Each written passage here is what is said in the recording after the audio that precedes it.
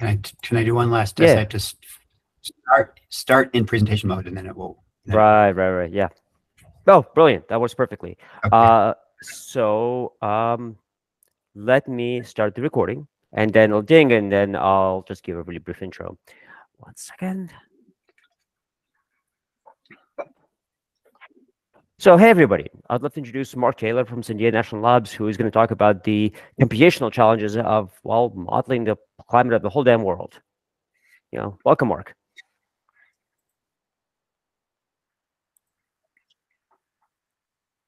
Yeah, so you can start. That's the intro.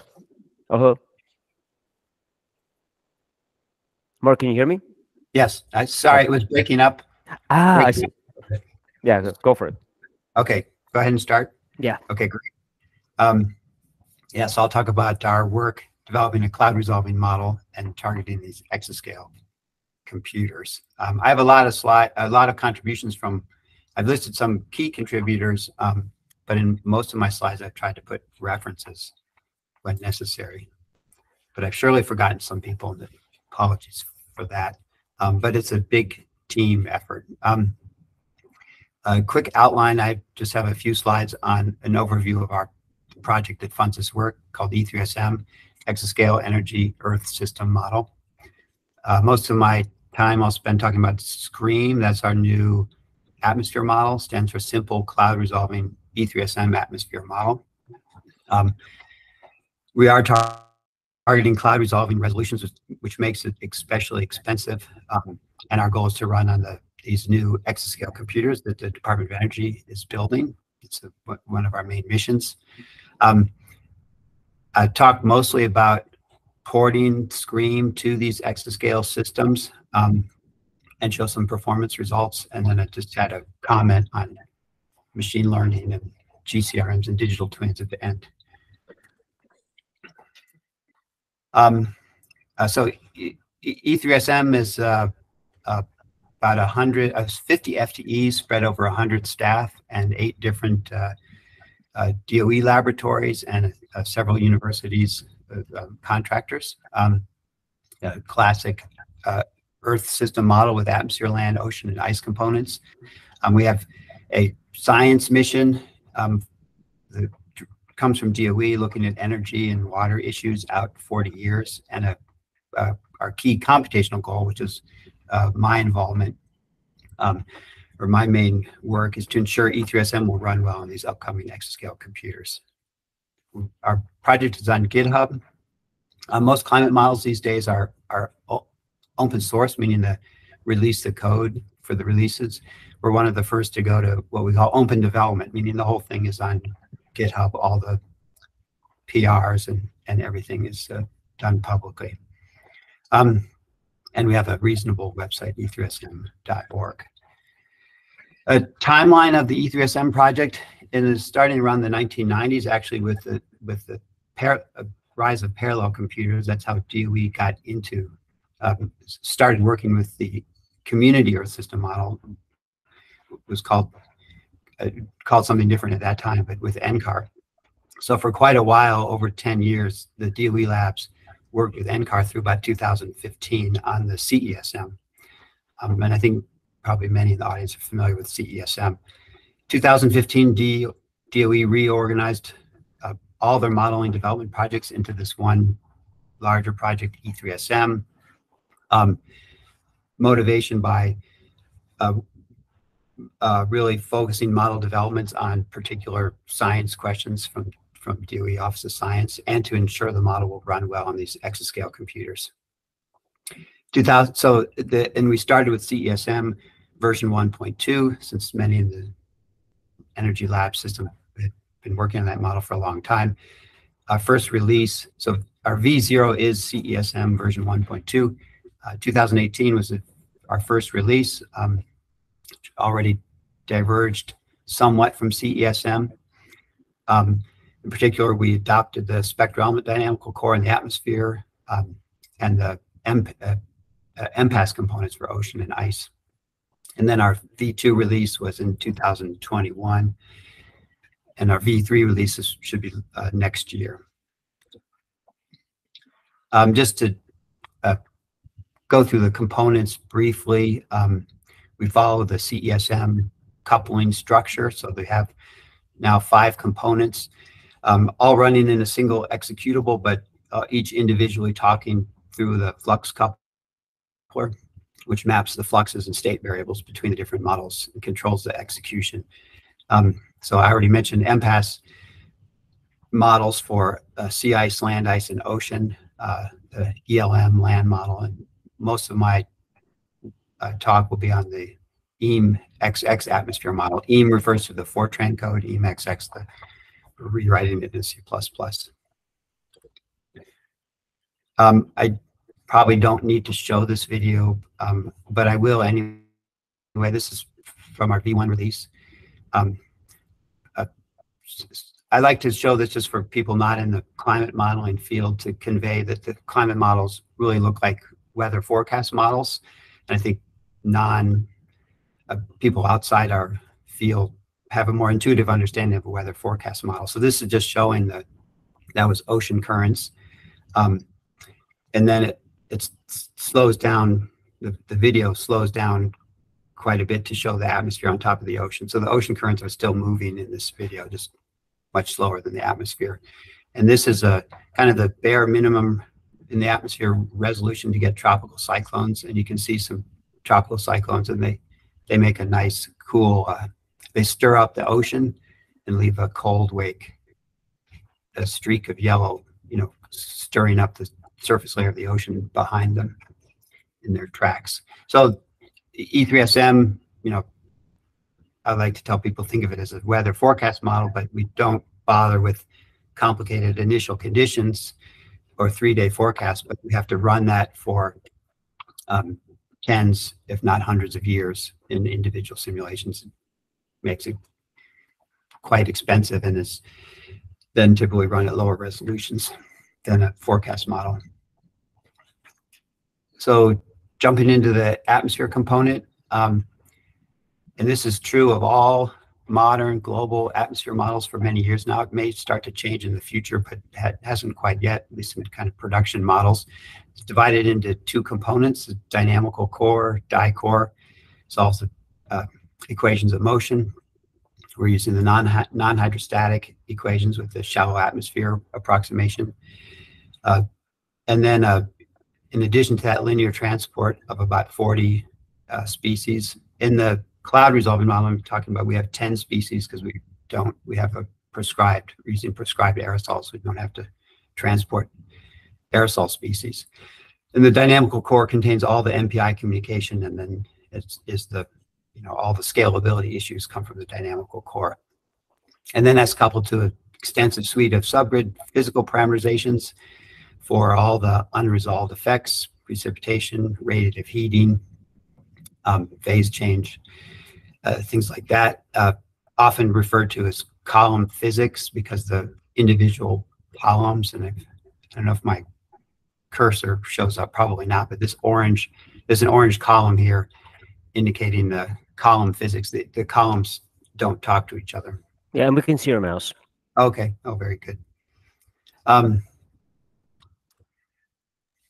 So the dynamical core is what sets your grid and your numerical methods. Until recently, most global atmosphere models were all based on traditional latitude-longitude grids, either finite difference, finite volume, or spherical harmonics. But most modeling centers starting in the 2000s have been transitioning into unstructured grids. That's to get rid of this. The lat-long grid has this pole problem. All the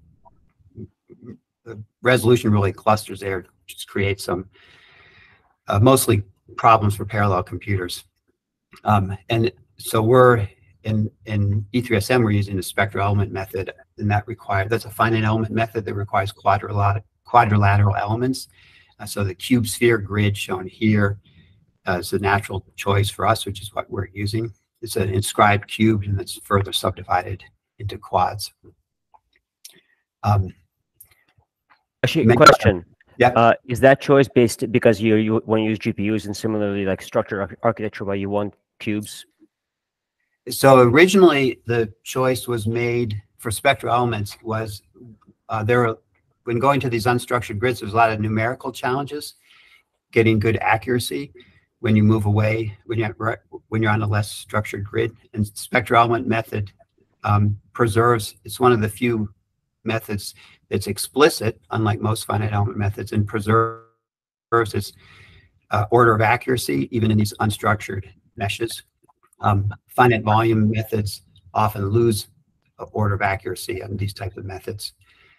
Since that time, I mean, this was developed in parallel. There's been a lot of good finite element methods, especially on these, really the dual grid of the icosahedral grid, so the Trisk scheme in particular, that addresses many of those issues as well. So it was really, that was our motivation, but then we were fortunate in that the spectral element method is this, everything is this tensor product structured calculation, unlike the finite element approaches, which happen to map very well on GPUs. So I'd say that wasn't a, I'd like to say it was an intentional choice, but it was more of a Got it. lucky coincidence. Right. Or maybe you could say that since we were targeting GPUs, we stuck with the spectral element approach as opposed to Abandon it, yeah. Switching to something else. Very nice. Yeah, thank you. And then just to, so once you go unstructured, then you have this ability to do regionally refined meshes or local refinement. And that's been quite popular in the last couple of years. It's really been a useful capability where you can statically refine over a region of interest. No production or operational models I know of use adaptive refinement yet. That's still a challenge, but I know it works very well in other applications, but for this application, that's still a challenge. But static refinement has been very useful. Okay, so then just a slide showing resolution where the typical E3SM simulations run. This is a slide showing topography over California, centered over the Bay Area, with a 200-kilometer resolution here, so relatively large squares, 25 kilometers, 1 kilometer. Most E3SM simulations and IPCC class climate change assessment simulations are still run at 100 kilometers, somewhere in between here, although there's a few at 50 and 25 kilometers. And at cloud resolving, we're really targeting 1 kilometer, which is shown here. But all the work I'm going to show that's still quite expensive is at 3.25 kilometers. And I'm going to refer to that as cloud resolving if you can get to this resolution in your global atmosphere model, although many people might object that, and some people will call that cloud permitting or storm resolving resolution. This figure, interestingly enough, was taken from the Green Flash project back in 2009. That was a project to run a cloud resolving model, to build a dedicated machine to run a cloud resolving model at 1 kilometer. And they were going to use ARM-based chips. So an interesting project, but I don't think they ever got the funding to actually build the massive machine that would have been needed. And when you say it's cloud resolving, you mean that you don't need a subscale model, the regular atmospheric differential equations just make clouds. Yeah. Okay. Yeah. And I'm not going to, so from my point of view, so I'm sort of simplistically saying get to 3 kilometers, we're going to call it a cloud resolving model, but you're right. There's a very good scientific motivation to get to these scales. And it's exactly what you're saying is removing the convective parameterization. So I do have one, I at least mention that bullet in this slide. So cloud resolving simulations with, here it says grid spacing less than 3 kilometers, although we're at 3.25 kilometers. Really 1 kilometer, but 3 kilometers you're getting close and you can start turning off this convective parameterization. So that's the cloud resolving refers to, not resolving individual clouds, but resolving the overturning circulations responsible for cloud formation. And at lower resolutions, they have to be parameterized, and it's commonly blamed as one of the largest sources of uncertainty in climate models and climate projections. So it's big push to get to cloud resolving models to remove this parameterization. You still have, a host of others. And you can run, of course, regional cloud resolving models and short global cloud resolving models right now. So we know they do work well. Resolved convection does substantially reduce major systematic errors in precipitation because of its, explicit treatment of convective storms. And so then we believe it will, I have here, improve our ability to assess regional impacts of climate change. This was just an animation from again over California of an atmospheric river in our 3.25 kilometer cloud resolving model. Oops.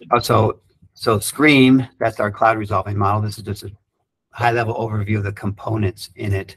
The dynamical core, the resolved scale fluid dynamics is a spectral element method that I mentioned briefly.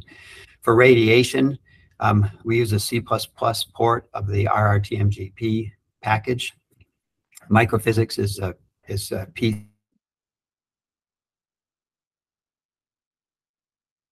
schemes, and then aerosols are prescribed in at least our initial versions of the model. And then the parameterized convection, we don't have that parameterization. And that's these two are responsible for the simple in the SCREAM. It's simpler because it doesn't have prescribed aerosol and no convection. And running these resolutions has a lot of benefits. The one I like is it's really striking how real the simulations look, and you can now compare simulations directly to satellite observations. So this in the middle is a SCREAM simulation plotting shortwave cloud forcing, and then zoomed in directly compared to satellite images. This is a diamond simulation, so that's a cloud resolving intercomparison model project that provides initial conditions. So we run this initial, it's from January 2020. You can run this initial condition and compare with observations at least for a couple of days, which is what we're doing here. This is after 2 days. And then just one more example of something cloud resolving models do a good job at. On the climate side, it's the diurnal cycle of precipitation. So this is not how much rain you get, but when do you get most of the rain. So it's difficult to get in models with parameterized convection. Difficult to get it right in cloud resolving models, but they do a better job at these kind of statistics. Okay, now I'm going to switch to exascale computing. And returning back to this resolution, just some numbers here. Our 100-kilometer traditional simulations, they run at the atmosphere component runs at 64 simulated years per day on 85 CPU nodes. But our cloud resolving simulation is 1 simulated year, so 60 times slower. It requires 32,000 GPUs just to achieve that rate. So these global cloud resolving models are incredibly expensive, and they're typically run on the world's largest computers. And in the US, those are these new exascale machines. The Department of Energy has been leading the US effort to develop the first exascale machines. And that's shown on this roadmap here. And this is up at the top is related to E3SM development. So this is kind of the machines we have access to and the machines we're targeting, and the exascale machines, especially for SCREAM. So the first exascale system to be delivered was Frontier just early this year. And the next one will be Aurora at Argonne, and Frontiers at Oak Ridge later this year or early next year. Sorry, I'm going to close that pop-up window. And then within our lab system, the other machine we run on is called Perlmutter. And here just a description of these machines and what they have. But the key point for our point of view is they're all GPU based. That wasn't clear when the project started, that the US exascale machines would be GPU based, but basically all the horsepower in these machines, something like 8% comes from GPUs. So our exascale strategy has been evolved into it running the model on GPUs. And really within DOE, that's the only cycles that will be available in the near future. So, question on this. I mean, I'm thinking of some of the older architectures, like what the cell processors back in the day of what the Roadrunner and the Blue Gene, which are a bunch of dumb processors, but a lot of them, GPUs are a very specific kind of architecture. So why is it really where the industry is going uniformly because this is just what everybody's doing, or are there, if you had to make a new processor just for climate or something, or some more focused numerical workloads, is GPU your preferred architecture, or would you want a better, more focused thing? So I would say it's not our preferred architecture. If we could build a machine for climate, it probably wouldn't be GPUs. So it's a little bit of it, the exascale machines that mean running an exaflop on the LinPack benchmark, but they support many different applications. So in some sense, they're building these machines to get to an exaflop, and some applications run great, other applications run pretty well. Climate, I think we get a slight benefit over CPUs, but not like factors of 10. I have some data on that later on. So they are good, but it's a lot of work to port your code to running on them. So then what's for climate, what do you need? Like, would it be more like a CPU, more of a flexible architecture, or more of a constrained, but different constraints architecture? Yeah, you mean if we could build our own machine and design our own chip? Exactly, yeah. Yeah, so the best results, so GPUs actually can outperform them, but for very little work, we get really excellent results on modern like EPICs and these new Intel Cascade Lake CPUs. If I had even more control, you could for climate drop the cache coherency on those chips. So build a chip like that and get rid of all that circuitry devoted to cache coherency, because we run MPI and don't need the shared memory protection that you need for that. And so that would either lower the power or let you put more floating point units on it. That's just only mildly informed speculation, though. I don't know that you could build such. Oh yeah, no, just like what there is actually a good answer for this. And Michael, you had a question. Yes, my question is following on your question. So I see that you have like 2 CPUs there, 6 GPUs per node. Do you run something on both CPUs and GPUs at the same time? And if so, what is the desirable mix? Yeah, so our initial target, and we're not at this state, we're running atmosphere only simulations right now, or atmosphere land. But we leave the land on the CPU because it's it's like less than 2% of the total cost. And even the ocean, it kind of depends on the resolution, but a very good use case will be cloud resolving atmosphere, eddy resolving ocean. So the cloud resolving atmosphere runs completely on the GPUs, and it only needs a few CPU cores to manage that, launch the kernels. And then the rest of the CPU cores, we will run the ocean model, our traditional Fortran version if we want. But we're also eventually porting the ocean model to GPUs as well. So yes, that's a good, these mixed architectures are useful for us for that reason.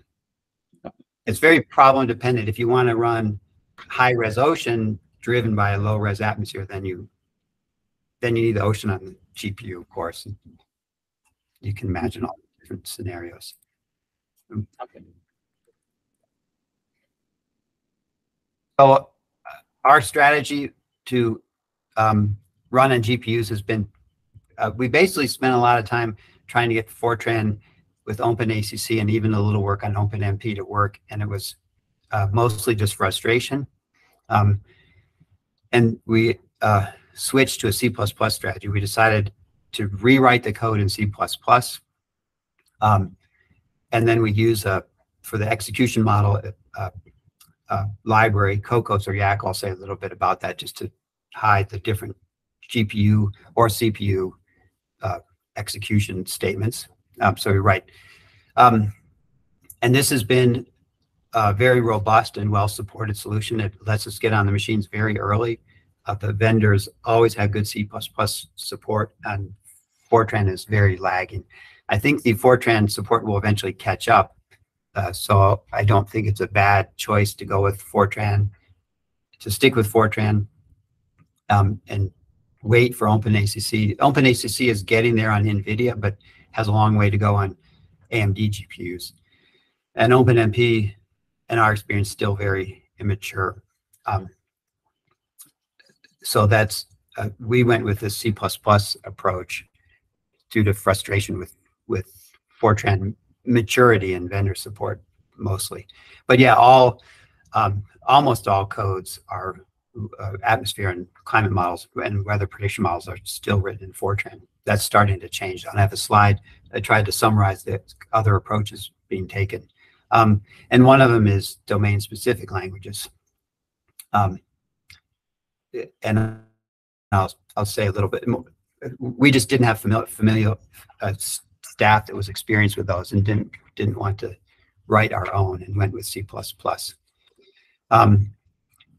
One slide on this Kokkos library. It's a C++ library which provides an abstraction layer around the code related to on-node parallelism, so loops and arrays. So we have Kokkos arrays and then a parallel for execution that will then run that for loop on CPUs, GPUs, and various GPUs. And the Kokkos is very well supported. Right now, it's used by a lot of different applications within DOE at least. And we've quickly been able to get on new GPUs. I'll have results from NVIDIA and AMD, and we have early results from Intel hardware. The downside of C++ is the code is definitely a lot more complicated as compared to the Fortran. So objectively, the domain scientists have a legitimate issue with working with the code. It may drive us to a model which is certainly what we're doing initially, where computer scientists, work with domain scientists to write the code. The domain scientists write the algorithms and even maybe test them in Fortran, and then the computer scientists port them. But we hope that long term our scientists will be able to work directly in the C++ code. Another advantage of rewriting a model from scratch is that we remove, in some cases, decades of code that's been accumulated in these models for a long time. The last statement is most of the complexity you see in this particular example, and I'm not going to go into details, is due to the use of what we call packs. That was we put that in order to vectorize properly on CPUs. So C++, I don't quite understand well why, but C++ codes generally do not vectorize very well automatically compared to Fortran. That's a strong suit of Fortran, generating AVX vector type instructions. And to get competitive performance on CPUs, we need to put this in. If you want to, be 20, 30% slower or 50% slower on CPUs, go after only GPU performance, you can skip that part. And then just to mention, in addition to Kokkos, we use another library called YACL in the radiation package. This is a smaller, kind of simplified version of Kokkos. But interesting because it's targeted at Fortran code, so it supports Fortran-like arrays, and it makes it makes it simpler if you're just porting a Fortran code to not have to because the end result is minimal changes to your arrays and still looks very much in Fortran style. And then just to mention other efforts of getting cloud resolving models running on GPUs. I have a probably incomplete summary here. And NECAM I put because they're the most well-known and the world's first global cloud. They've been running global cloud resolving simulations for over a decade. They're actually I don't know if they're considering GPUs, but they're traditionally a Fortran code, and they're running on this large CPU-based near exascale machine in Japan, Fugaku. So in some sense, that if they pursue that path, they don't have to port to GPUs. And Max Planck in Europe, the ICON model, they're going with a Fortran OpenACC approach. They have very good results on NVIDIA GPUs. Europe is getting a big AMD machine, so we'll see. It'll be interesting to see how long it takes to get good results on that, different vendor with a less OpenACC support, but it's starting to be there. And then the Allen Institute and working with GFDL has a model called PACE. That's a DSL, so it's all written in Python and then converted into so Python is the DSL and converted into a GPU and CPU code. It's GT4Pi package. UKMO, their upcoming Alfric model uses Cyclone. That's their in-house DSL. It's unique in that it's a Fortran. You write in, it's a DSL that you write in Fortran, and then it converts it into GPU code. And then the Klima project, very interesting because they're using Julia. That's a language designed for writing mathematical expressions. I really like Julia as a language, so it'd be great to see results there. Write it in Julia. Julia provides very sophisticated information about the dependencies, and then you can create a GPU backend out of that. Okay. So question on all this, what makes, I mean, all these things are, if I were going to dumb it down, is a bunch of parallel arrays that have backends for whatever runtimes that then map to the underlying hardware. Yeah. And so then what makes a programming model good? Because I'm also thinking like Google would be like JAX or NumPy or a few of these for Python. But is it like that? These are Fortran-like multidimensional with slicing, or is it you want bigger objects that are not just numbers, or maybe not irregular computations? I think if you stick to that approach, which is just parallel 4, then they're all reasonable, and it will come down to maturity because different approaches have different levels of maturity. But I think that model they should all eventually work equally well. The one thing we do with Kokkos that's often not supported in other models is hierarchical parallelism. So we don't do just parallel 4s. If you do just parallel 4s, you have to push all your loops into every subroutine so that the loop in the subroutine contains the loop over all columns and all grid points and things like that. So we do, which Kokkos supports and GPU support, you launch teams of threads at high level, all with a set of grid points. And then you go into your subroutines and you still have 128 threads left to parallelize the loops inside the subroutine over the vertical, in our case, 128 vertical levels. So that's, to me, the only minor difference between them is if you want to go down the hierarchical parallelism route. And one thing you did not mention is load balancing, job scheduling, like dynamic static, any of that stuff. Is that relevant? We do that in our traditional model. We have inherited from CESM. So CESM has a nice night-day for the physics, night-day load balancing. That's the extent that we do, where you, because the daytime has the radiation, which is very expensive. So we like each processor to have half their columns in daytime and half the columns in nighttime, so not geographically located. But we don't do anything sophisticated in the dynamics. And it's worthwhile to do that communication to scramble the data to get that night-day balance. At Cloud Resolving, we're not doing that, so we do have some load imbalance in the physics in the current Scream implementation. Got it. Yeah, thank you. This is just, some people asked us how long it took. So this is a slide on that. I don't know if it's that interesting, but we did develop the Fortran and the C++ code simultaneously, because the C++ code took a while before it was usable for doing anything. So Fortran code to develop, to play around the physics configuration and develop the non-hydrostatic dynamical core. And why we were doing that, the C++ code. We spent 2 years working with what I call prototyping. We're really the team learning what's going to work and what's not going to work. And then after that, it basically took us a year to port so here we're just porting Fortran code at this point, a year to port the non-hydrostatic model, a year to port the physics, another year for the glue code that hooks them all together. And then just in 2023, we got the whole model running on this frontier system. And we have a nice paper I can send to people who are interested on we were fortunate, and then we got the model running right when the Gordon Bell introduced this climate prize. So we were able to submit to that.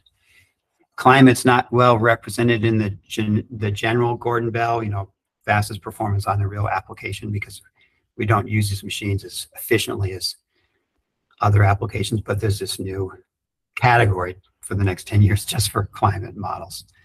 A question on the chat. What's the size of this team in this effort? So E3SM as a whole, not the atmosphere team, is 50 FTEs, about 100 people. This effort is probably the core people doing this work. I'd say it's 3 FTEs, maybe split over 5 people. Got it. Thank you. Yeah. In the DOE, we have this problem that people are often on multiple projects, and we have very few people 100% on one project, but they'll be on closely related projects. So it's, I know if you had a dedicated team, I think it would go faster. Okay, so performance data. First, I'm going to start with just the dynamical core, where we looked at very detailed single node performance. And it's probably not detailed performance of Y, but detailed comparison of different CPUs and different GPUs on a single node. It's hard always to compare GPUs and CPUs, so I just like to point this out. A GPU node usually contains, in our case, 4 to 6 GPUs and a CPU. So a GPU node, right, is, in terms of TDP, about 4 to 8 times more power than a CPU node. They also cost a lot more than a CPU node. It's hard to get those numbers. Hard to get the numbers that HPC centers actually pay for these GPU nodes, but I think it's also at least 4 times more expensive. The power, that's TDP, right? The actual power. GPUs appear to be more efficient when running our codes. They're usually not running the TDP. So it's hard to get this number also, but the power consumption might be closer to 3x. A GPU node is 3x. So when I compare CPUs and GPUs, it's just difficult to do a truly fair comparison by power or by cost. So I'm mostly going to compare GPU nodes versus CPU nodes. But to start with, because we have data going back about 10 years now, I'm going to compare a single GPU to a single dual socket CPU just for the dynamical core. And that's this data here. I like this data just because it shows the trends over time. So this is performance of various GPUs and various CPUs going all the way back to 2012. So this is kind of a mini app we use to benchmark performance. So it's our dynamical core, although it's our hydrostatic dynamical core, not our non-hydrostatic, in a certain configuration. And the lowest curve on here is the Ivy Bridge, one of the Intel Xeon from 2012. And this is kind of a normalized performance. Higher is better. And the CPUs and GPUs are, getting better in this metric every year. They are using, the newer CPUs and the newer GPUs use a lot more power than the Ivy Bridge CPU.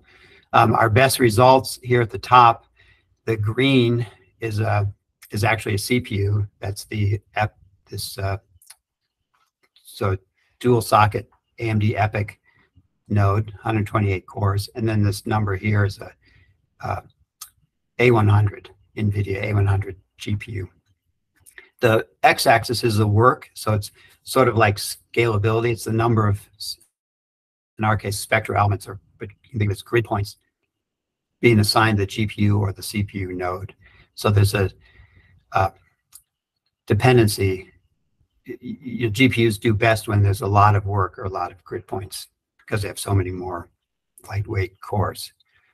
So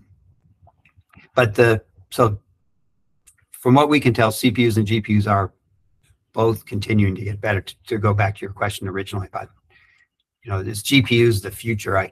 I wish I knew if CPUs were going to stagnate and GPUs were going to keep getting faster, or vice versa. And then just a comment, we have this pink line here. This is the A64X FX node that's in Fugaku. That looks quite slow, but most of these are 400 to 600, 700 watts. That one is like 200 watts. So this particular metric is rather unfair to that chip. And those nodes actually only have one A64FX, where all the other CPU nodes have two. Okay, so turning to the full model, and this is now so that was DICOR. This is DICOR in physics. Actually, before you get to that, the last thing was actually very interesting, because that means you can put many more of those cores of those nodes inside the same building for the same power. Yeah. So, but is that right? Or at the MPI level, you run out of parallelism and doesn't make a difference? So in a traditional model, we definitely run out of parallelism, but in a cloud resolving model, you won't run out of parallelism. So it's actually and that was the idea behind this green destiny. I had this slide from this project from 2009, millions of low-powered chips. It hasn't. I think that's still an idea at this stage. It hasn't been proven. The results from Fugaku, I haven't seen actually really good results from Fugaku yet. But I think it's a good. I think it's a viable approach. Cool. And Michael, you had a question? Yes. So what about the top level parallel loop, shall we say? Is it synchronous like in old style MPI, or it's asynchronous? Is this referring to the hierarchical parallelism example? To the overall, basically to the benchmarks that you're showing. Yeah. Oh, right. So the highest level loop here would be over the spectral elements. Mm-hmm. In the spectral element, and this is a property of finite element methods that's nice. Every spectral element, the calculations are all completely independent. So that loop has no, it's perfectly. The loop over elements is perfectly parallelizable. And then once they've completed all their calculations, mm-hmm. then there's this mass matrix inverse step that involves all the communication. What about between the nodes? So this benchmark is single node, but it is using MPI. We usually benchmark both. Sometimes we even have both curves. MPI between the cores, it's always single node or single GPU. So GPU, no MPI, but the CPU results are MPI or threads, whichever is fastest. I guess my question is that MPI traditionally run in synchronous mode, but it also allows asynchronous execution. So do you use synchronous lockstep or asynchronous? I don't know. So what I do know, we don't do a lot there. We do, a few standard things, like we post all our receives ahead of time, try and do some work when possible, post receives, try and do as much as work as possible, and then do the weights on the. So it's asynchronous essentially. Okay, thank you. But we don't get. I don't believe we get much asynchronous work done because usually you still spend most of your time waiting. There's not a lot of work we can do while the messages are in flight. And I don't even know if modern MPIs can make progress asynchronously. But yeah, sorry, I don't know much. Don't really know that. Okay, thanks. Sorry, I'm just. So this next one is low res, not the cloud resolving model, but this is just to show. So here we run low res, sort of the point that was made before. Now we run out of parallelism at this resolution. So we're running the 100-kilometer model up to about, so we start to run out of parallelism around 100 nodes. And so this just shows first our Fortran, so this is our performance portability slide. And the first thing I'll show is the C++ versus Fortran. So this here is the bottom curve is a black and blue. This is not a very good CPU, the IBM P9, comparing Fortran and C++, so they're basically identical on this curve. One of our rather slow CPU, just an old CPU, but it's still around in this machine, Summit. And then the next curves here, black and blue, are on a EPYC. So this is one of our fastest CPUs. We have access to dual socket, 64 cores per socket EPYC. And here's the C++ code in blue, slightly faster than the Fortran code.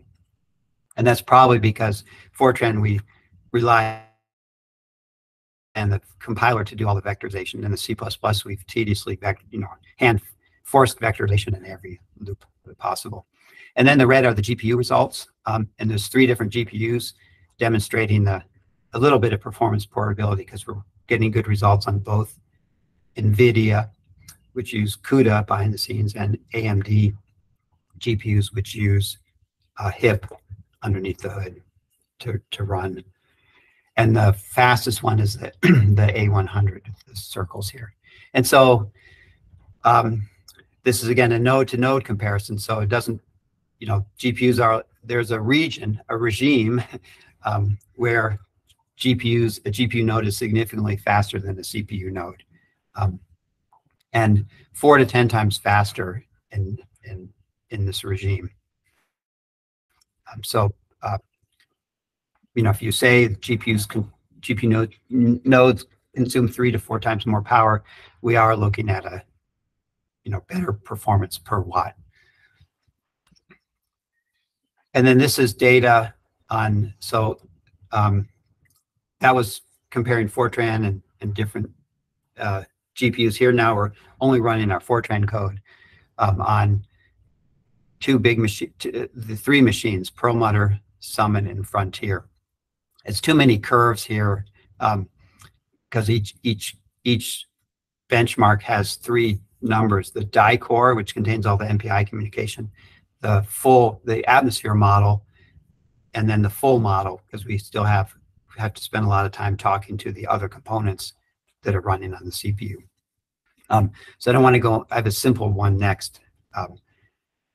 But I just wanted to show here we get the same benefit as the Perlmutter CPU node. So this is AMD EPYX, which is our fastest CPU system we have access to. And then the GPU nodes, both 4 MI250s or 6 V100s, give you a nice speed up over a CPU node. And then just extracting some curves out of that. I'll focus not on I'll start with just the atmosphere. So that's, the piece we really focused on running on the GPUs at cloud. This is now cloud resolving resolution. This is our configuration we use for these diamond model intercomparisons and for our longer simulations. And this is scaling. The thin line is perfect scaling. So we get decent scaling. It does start to roll off on 8,000 nodes. It's 32,000 GPUs.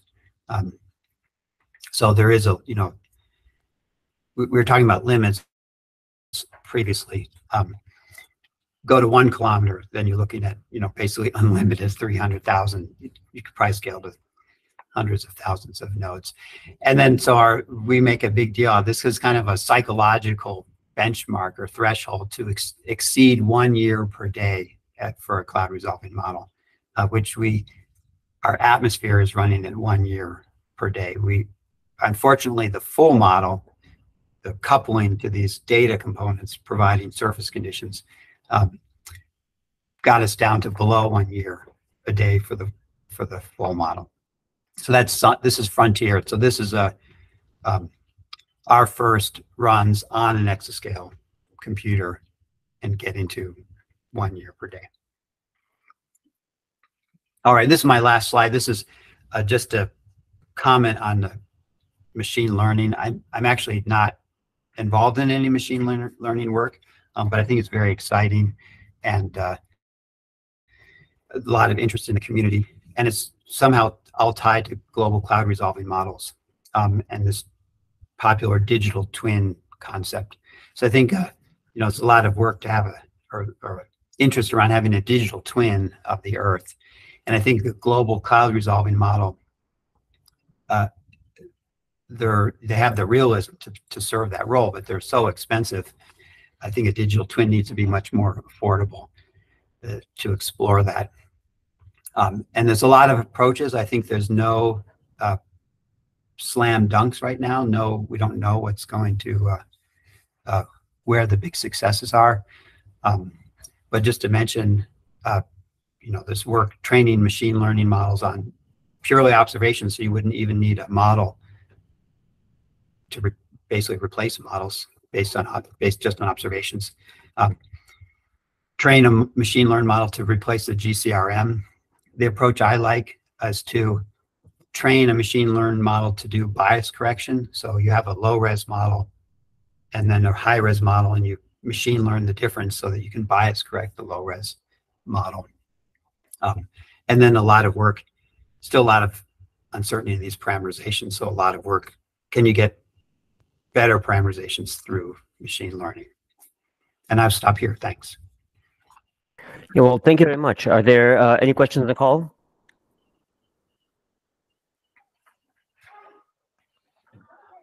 Okay, so I'm just, first Michael.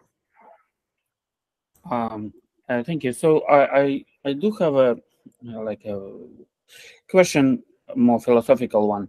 So you had this choice either to keep the source code in Fortran and spend your effort to maybe push the Fortran vendors to support all the fancy new architectures, or like swallow the bulletin and port the original code to something that already has support.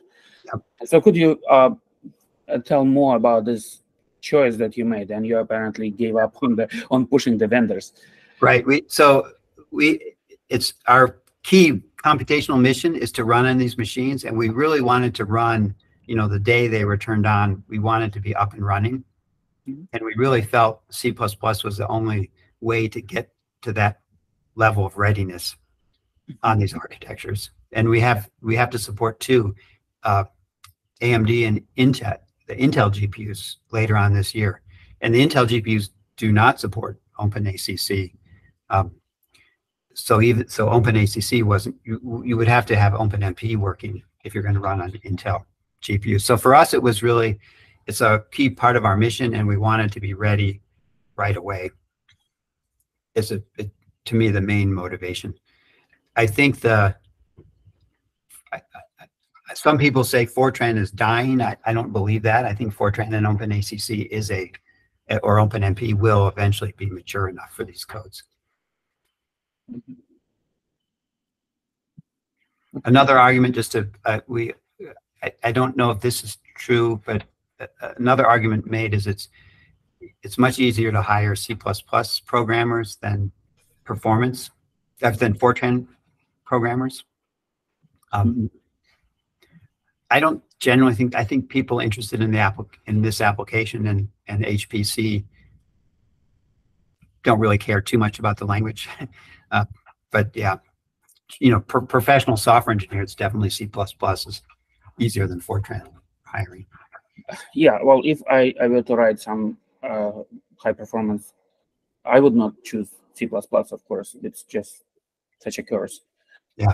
So domain-specific language is what you were saying. So having Fortran as that domain-specific language would be, of course, desirable.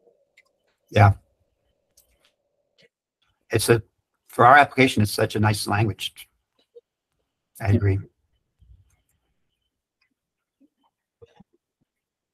And so one thing you haven't, I'd like to hear more about is adaptivity. So to what extent is it useful or challenging to use adaptive meshes? And also there's a flip side of adaptively load balancing and using the hardware given the changing now conditions in the algorithm. Yeah, there's a lot of good research on that in the community, and I'm not that. So the comment I'll make is it hasn't made it into the kind of production models. Adaptivity is challenging because convection is the want to adapt to resolve, instead of doing cloud resolving, resolve convection, resolve the cells where you're going to get convection. But you often need high resolution to know if you're going to have convection. So you need to, the work I've seen, you do a little pre-refinement to see if you need to refine more. So it just becomes challenging to do that. But I think it's a good, a good area to pursue. And then I think the hard part about kind of adaptive domain decomposition is that the time steps are so, we really, I forget the numbers, but it's milliseconds per time step. There's just so little work, especially because we're always scaled out for each time step for the communication, that to move things around is going to swamp all any potential gains. Even on the GPUs, right? If you leave a little bit of code on the CPU, it just ruins all your performance. We can copy back and forth at the time step level to couple with the other components, but we can't afford to copy back and forth. The entire time step has to be resident on the GPU. We can't afford a single copy in that time step. Yeah, that makes a lot of sense. Thank you. And then you talked about machine learning and that kind of stuff, but maybe more computationally, a lot of the stuff, the wider workflow within which the stuff works has to be like you to do uncertainty quantification, run the thing many times. It's horribly expensive. You may even to create a data set for training data set for a machine learning model. You have to run it many times to pick the right parameters for a lot of these. I don't care what the ML algorithm is. You have to run it a lot of times. So how does that data-driven or many samples kind of workflow fit into the very expensive simulations we're talking about? Yeah, no, good question. I don't want to. I'm not even going to venture a guess. I just don't know. I think that's a key challenge. We're the only thing I can say is the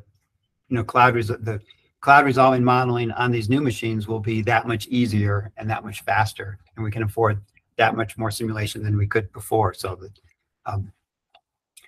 that makes sense. So then let me ask a flip side. Is it how feasible or useful is it to do regional models on, I'm going to say, real or fake Earths? Because you have a small thing on whatever scenarios, you can actually have a very diverse training set of what physics looks like for any of these models or parameterizations. So I think you can do a lot of training. You can certainly do a lot of training at cloud resolving resolution with regional models, or in our case, we're trying to replace regional models with refinement. So you can run cloud resolving over a region of interest inside a global model. And that makes it much more, so you're not getting cloud resolving everywhere, but you can do a lot of process studies with that, understand what cloud resolving models are doing right and improve them, or understand processes at a more fundamental level that will inform parameterizations for other models or things like that, or train a machine learned model region by region and then put it in the global model. I'm just speculating there, though. That makes a lot of sense. Yeah. That's really good. Yeah. Thank you very much. This was fantastic. Yeah. Thank you for coming. Have a great day.